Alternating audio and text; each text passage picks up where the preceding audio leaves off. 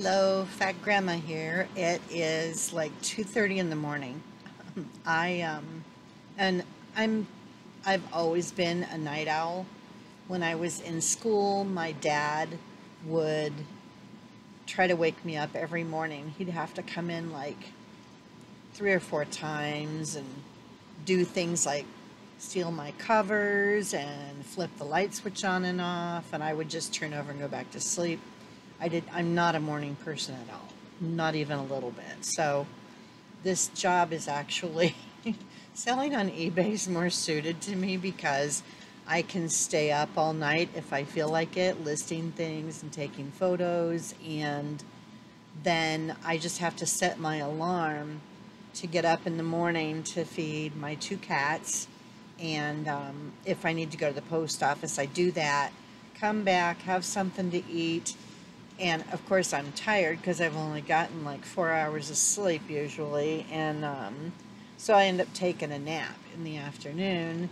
And usually, I split my sleep. Usually it's about 4 or 5 hours early in the morning, and then another 3 or 4 hours in the afternoon.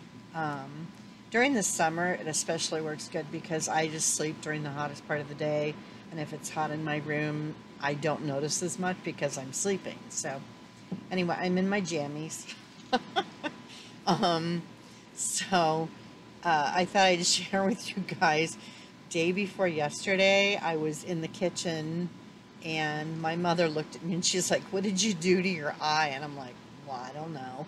And so if you get grossed out by looking at eyeballs, turn away, and then I'll tell you when you can look back at the screen, because I'm going to show you what my eye looks like, because you can't really see it with my glare with my glasses, but it's my left eye, and it's better than it was yesterday. Don't look. I should have told you sooner. Anyway, yeah, don't look yet. And so it's way better than it was. It was so, like, there was no white in my eye. It was just red. And I was like, I don't even know what I did. I don't know if I sneezed and broke some blood vessel, or if it's an allergic thing, or because this eye, it's a little bit red. That's just because I'm getting tired, and so no big deal. But anyway, so that happened this week. She's trying to give me eye drops and stuff, and I'm like, that's not going to do anything. If I broke a blood vessel, because I didn't even know. I rarely look in the mirror, so I didn't notice. And, I would never have known my eye was completely red like it was. And I had to go to the auction and pick up some stuff today and have my sunglasses on, and I had to take them off so I could look for my credit card to pay. And the lady's looking at me and she's kind of backing up, and I said, "I don't have pink eye. I broke a blood vessel or something, And I know I don't have pink eye because, oh, you can turn around if you weren't looking at the screen, sorry. Anyway, I know I don't have pink eye because if I did, I would have woke up with my eye glued shut this morning and there was nothing. So, other than just the normal eye stuff that you wake up with in the morning. And I don't know if if there was a cat hair on my pillow that irritated my eye while I was sleeping night before last, or I don't know. I have no idea. And that's the first time. I'm old. I'm 62. And this is the first time ever in my entire life that has happened to one of my eyes. And I'm online trying to see what could have caused it, and it's like a bunch of different things, but whatever. Anyway, I thought I would just make a quick video. I hope it's quick. My videos are never quick. I'm sorry. Because I start rambling and talking about weird stuff, and then I don't know. Anyway, I was thinking that I would share a couple things that sold recently, and some stuff that I'm listing now. And I'm still all over the place with the stuff that I'm listing. I can't I won't just do, like, I won't just do one thing like vintage collectibles, plates and breakables and stuff like that, because, you know, if people aren't looking for that kind of stuff, I'm not going to have any sales. So as you can see, my pile has grown back here. I've got some toys that I got. They're brand new in the box. One's a little ride-on kind of dinosaur thing for babies that are maybe starting to learn how to walk. I can't remember what else. Oh, some water blaster thing. And those things I have put on Facebook Marketplace because shipping has gotten a little crazy for things that are big, even if they're not super heavy. But if they're over a couple pounds and it's a large box, the shipping can end up being almost as much as the item, and that to me is just stupid. So I'm listing them on Facebook Marketplace, and you know, hopefully I'll get some bites. People are looking at them. I'm just not getting any action. So, you know, it's and I put them for local pickup only. So we'll see what happens. If I don't get any movement in like a month, I'll go ahead and list them on eBay. But it just seems ridiculous that it's like, who's gonna pay, you know, $18 in shipping or whatever it was, you know, for something that's what it's worth. I can't. So I'm trying to focus on things that aren't as big, and maybe they're a little bit heavier, but the box isn't as big, or maybe the box is like, you know, maybe 14 or 15 inches, but the item isn't super heavy. So, you know, when I'm picking stuff up now, or when I'm looking at the auctions, I'm trying to kind of be aware of what the shipping cost might be for that item, because, you know, if I was going online buying stuff, I don't want to spend as much on shipping as I'm paying for that thing, unless it's something that I really, really want and there aren't any others anywhere else, you know. So that's that. I'm going to put up here in the corner a Limoges serving dish that I sold this past week. I'm trying to go to my my paid and ships on eBay so that I can kind of run through what sold recently. I sold a teacup and saucer, and that one's been listed for a couple months. It wasn't anything great. I picked it up at one of the, I think it was the Humane Society thrift store, and it's been listed for a couple of months easily, maybe 2.5 months, and it sold for $12.99, so that was fine. Shipping was quite a bit on that, because when I ship the teacups with the saucers, I use a 10 by 10 by 10 box so that I can put a ton of bubble wrap around each item, around the plate, and then around the saucer, and then I put packing peanuts underneath and on the sides and on top of them. So I'm not taking chances anymore with crap getting broken, because I hate the post office. So, and they purposely do things to packages, I'm convinced. Anyway, next thing I sold was, and I'll like I said, I'll post some pictures in the corner, red and white polka dot salt and pepper shakers. I have a thing, this is another thing, salt and pepper shakers, which is actually maybe not a bad thing, because they're small and they don't usually weigh a ton. So, you know, if I pick those up and they sell, and I sold them for $7.99. I had them listed at $9.99 for a couple months, and they didn't sell. I think I paid like $2 for them maybe. And again, it was, I think, the Humane Society thrift store. So, you know, I paid $2 and I sold them for $8. That's fine. Anyway, I sold the Limoges dish, and I will post a photo of that up here. And I sold that. I got it in a lot, a box lot, at an auction, like Memorial Day weekend. I remember looking at it. It was Memorial Day weekend. It was a bunch of plates and a couple of long serving dishes, and then this weird dish that isn't really... I posted a picture of it on Facebook and asked my friends, what is this? Do anybody have an idea what this is supposed to be, or what it's used for, or whatever? And nobody, you know, everybody had ideas, but it didn't make sense for the shape of it and stuff. You'll see when I post the photo. It's a weird shape. It has higher sides, and it kind of, I don't know. and it's very pretty, and it had like a an iridescent um, lining on the inside of the paint was like an iridescent finish. It changed colors as you moved the dish, and it's Limoges, and it was from early 1900s, you know, like 1905, 1906. And anyway, so I paid $20 for this auction lot and this box of, you know, like I don't know, it was 8 or 9 dishes or whatever, and I paid $20 for that, and I sold that Limoges dish that I don't even know what it was for $47.99. So yay!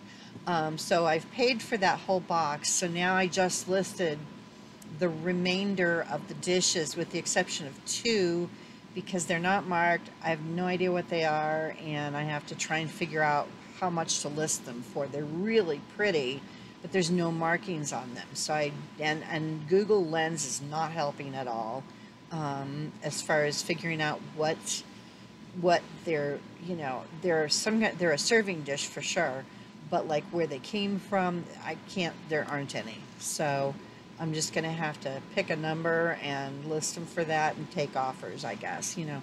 The other thing that I sold were 4 vintage terracotta ceramic cookie press stamps. They're all Christmas, and they were from 4 different years. 3 of the years were in the 80s, and 1 was 97.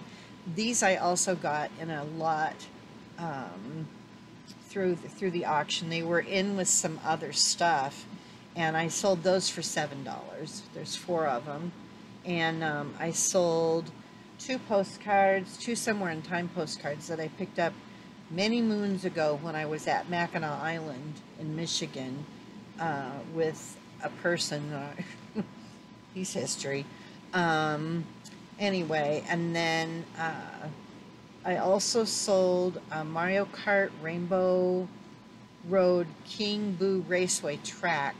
The box was distressed, so I want to say I paid $50 for this racetrack. I paid up on it, and this is back when I first started doing the auctions, and I got very like into it. Or would be careful with auctions if you do them, because I did not want anybody else to get this racetrack. So I paid more than, because I had originally intended on spending about $25 on it, because I knew they were worth around 100. And so I thought, okay, I'll bid up to 25, and then someone kept bidding against me, and I was like, no, you're not getting this. So I ended up spending $50 on this stupid thing, and it ended up selling for 80. So whatever, I made 30 bucks. And I didn't even make 30. I probably made 20 or less, maybe 18 or something after all the fees and crap. So totally not worth it, but you know, whatever. I learned my lesson. Like, I'll pick a price now, and I'll put that bid in, the max that I'll pay, and if it goes beyond that, unless it's something that I really, really, really am dying to have, I just let it go, you know, and whoever bids over me can have it, and that's the end of it, you know, because that was dangerous. I could have paid more than 50 for it. I think I kind of was telling myself, if it gets up to 50, I'm not spending any more than that, because I knew they were only worth about $100. So anyway, that's the most recent stuff. That's the stuff that has sold since July 25th. So, and then there were a couple other things, like a movie and some little Animal Jam figures that were still new in package. But I sold a 4-pack. It was all different Animal Jam animals. My granddaughter used to play the game, and I think she might still. I mean, she played it for years, and it's a really cute game. The characters are cute, you know, and you can the kids can talk to other kids while they're in the game and stuff. I'm sure there's adults in there being weirdos, but they have language control, so certain words can't be said. I mean, it's very, like, you know, if you even kind of think about telling somebody where you live you know, while you're typing to the other people.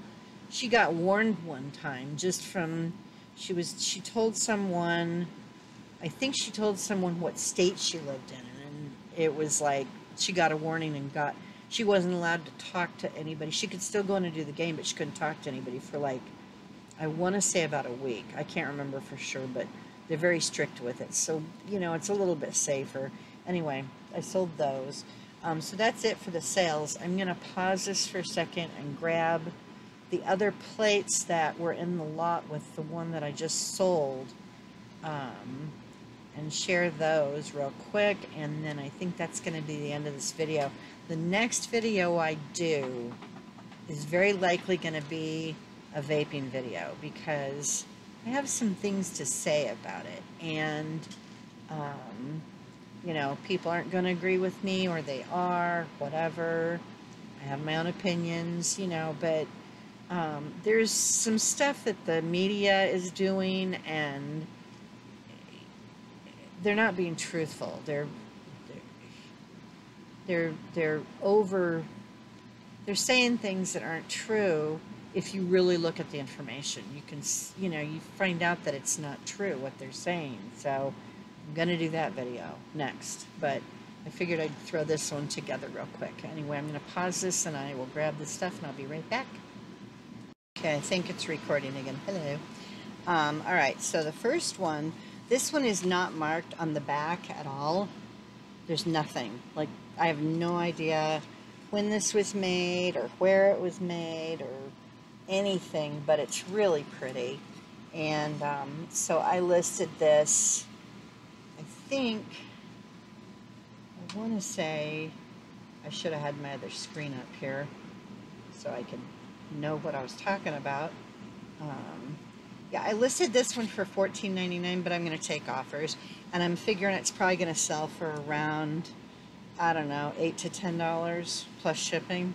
So just because of the fact that I can tell it's older, but again, there's no markings on it, and I used Google Lens. I used Google Lens with all this stuff, and nothing came up at all. So, it's very pretty, but there's no information for it, so it's a mystery plate. This one, thought I listed this one. I'm looking at my actives and I'm not seeing this. Where is it? I'm going to have to pause this, I think, because I don't know where this plate went. Okay, I'm a goober. I forgot I did an auction on this one.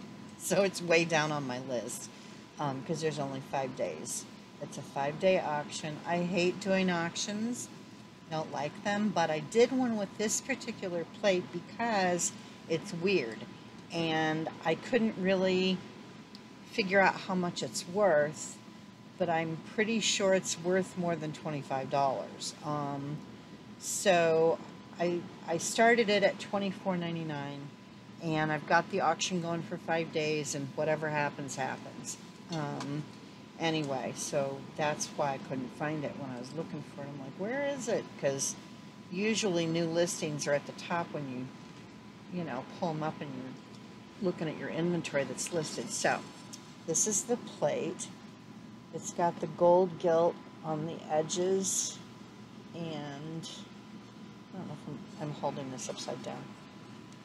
Okay, so I was trying to figure out what on earth that fruit was in the middle, because it's a melon, apparently. It looks like a cantaloupe, but the outside doesn't look like a cantaloupe, but whatever. Anyway, there's hazelnuts and blueberries, and then grapes, and there's grape leaves all around the outside, and then it's got the gold all the way around the edges, and the gold is in pretty good shape, and it is stamped. So this one, and I can't remember what the stamp was on this one. I of course can't read this, so I won't go into that, but that one's on auction right now because I couldn't figure out what to price it at. This one, not as fancy, and this one I priced at $24.99. All of my stuff like this I take offers on, because after it's been listed for a month or two, if nothing's happening, then if somebody makes me an offer, I'm probably going to take that offer, unless they really lowball me. But it's after a couple months, at least 30 days, usually longer than that. If somebody wants to make an offer, then I'll go ahead and take it. This one is Vienna, Austria porcelain. So, and that's the stamp on the back, and it's signed by the artist. If you can see that. Anyway, so that's that one. It's not as fancy. There's a little bit of gold around the edges, but you really can't see it, and it's worn. This is old. These are all from the early 1900s, late 1800s, so more early 1900s, but I've done so much research on these things. And then there's this one, which is really pretty. I never know if I'm holding these the right way. Maybe it's supposed to be like this. Nope, it's supposed to be like this. Anyway, this one is Royal Bonn, and it was made in Germany. Franz Anton Mihelm. I don't know. I'm butchering this name. I have no clue. Anyway, so that one. These were all in the lot with the one that I'm going to post a photo of up in the corner that just sold. The Limoges. Okay, this one is similar to the one that I just showed you guys. This one is Haviland. This is also Limoges. Haviland, France is the stamp that's on the back. It's hand painted, and there's no signature of the, oh wait, there is. This one has the artist's signature up here in the corner, right there. You guys can't really see that, but, and I can't really make out what the artist's name was, but if they're signed, sometimes it makes them a little more valuable. So, and it's got the gold gilt around the edges. And this one's in really good shape. One of them had some crazing on the back, and I can't remember which one it was. I'll either see it or won't. And I guess I won't. It's one of those that I already showed you guys. Anyway, so that one I listed at $44.99. I know I'm going to sell it for less than that, but I always start out a little bit higher, just, you know, to give me some wiggle room. This one, I started out very high, but there's a reason for that, because things that are similar to this, and there isn't really anything out there exactly like this one. I could not find anything. There's a signature on this one down here. Wait, where am I? Over here. There's a signature from the artist down there in the corner. And this is a Jean Pouvet, I can't pronounce this name, Pouvet Limoges. And the name, the signature of the artist is Boblik. It's, you know, it's got the gold. And this one's in really, really good shape. Really good condition. And the stamps are on the back. Wait, what am I doing? And here we go. You can see them. JPL. And then the Limoges. So this one has two stamps on it. Anyway, this one I started at $84.99. So I'm sure it's not going to sell for that, but it never hurts to try. So that's it for the... These all came with the one that that just sold, that is oddly shaped, and again, I'll put the photo of it up here. Still have trouble with that. I guess that's it for this video. I just wanted to jump in and let you guys know what has sold. I haven't had a ton of sales. It's still moving real slow, but it's summer and I'm still new, so you know, I'm not that worried about it. I am trying to make sure that I get at least 4 or 5 items listed every day. You know, so that's happening now more regularly, and so maybe that'll help, but I don't want to go too crazy. There's other stuff going on. I'm going to probably go into more of my personal life stuff in the vaping video that I do next. So I'll fill you guys in on why I'm doing what I'm doing and why I'm not that worried about making crazy money with eBay. There's some reasons I can't. So, because I would go a lot more full force with this, but I kind of have to watch how much money I make, and I'll go into that in the next video when I talk about the vaping stuff. So, I guess that's it. I hope everybody has a good week. It is now Tuesday, and so we have a few days ahead of us. But it's supposed to be under 100 this week in Phoenix, so I'm very happy about that. And it's actually supposed to get down to 72 degrees tonight because it's maybe going to rain. So it'll be nice and sticky tomorrow, but it's going to be nice out tonight. So that's awesome. Finally. Ugh, it's been horrible. Anyway, you guys have a good remainder of your week, and I will talk to you soon. Bye.